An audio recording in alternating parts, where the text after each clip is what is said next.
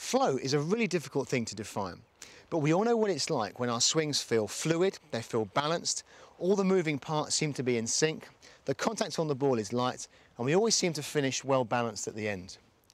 Things that are going to affect your sense of flow are in the main part tension and anxiety, and also over-trying. So that's the physical tension of holding onto the club too tightly. That would certainly stiffen all your muscles and ruin the motion of the club. Also, the anxiety of worrying about where the ball's going. If you're too cautious in your swing, then you're going to end up prodding the ball down the fairway, and that's not a fluid and bold motion. What we don't want to be doing as well is giving ourselves too many things to think about in the swing. So if you're giving yourself lots of self-instruction, then you're not going to get that fluid and bold movement through the ball. So a really good way to encourage that movement is to do this exercise. So before I hit a shot on the course, I'll always have a practice swing, and this is generally what I'd be thinking about.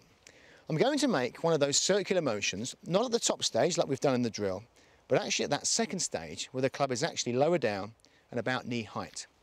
When I make the swing, what I'm doing is I'm thinking about the wide flowing circle, but listening out for a really free flowing, swooshing motion of the club head.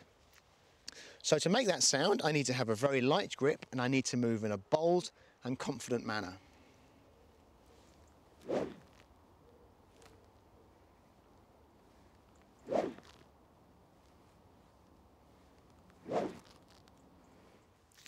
So if you're tight, if you're overcautious, and you're trying too hard in your swing, then you're unlikely to get that fantastic feeling that is flow.